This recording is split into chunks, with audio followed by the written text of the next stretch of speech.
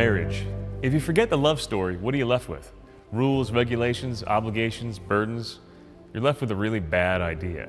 Put back the ideal of love and all the sacrifices and rules and regulations that come with marriage. Makes perfect sense.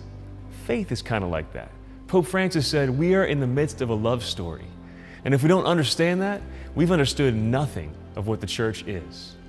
Want to know why the average college student has no interest in Catholicism? I'll tell you why. They've forgotten the love story.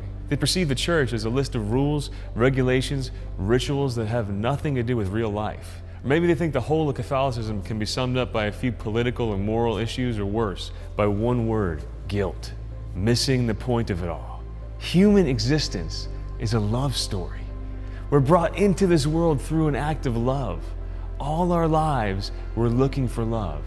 But no love in this life can fully satisfy. That's because the God who is love made us for the love that is God.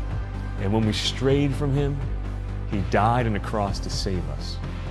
And now, He's inviting you and me to intimate friendship with Himself and His church. That's what all this is about. We're not the church of rules and rituals and regulations and politics and theology. Oh, we have all that and it's all beautiful, it's all relevant. But why? Why care? Because first and foremost, we're the church of the best news ever.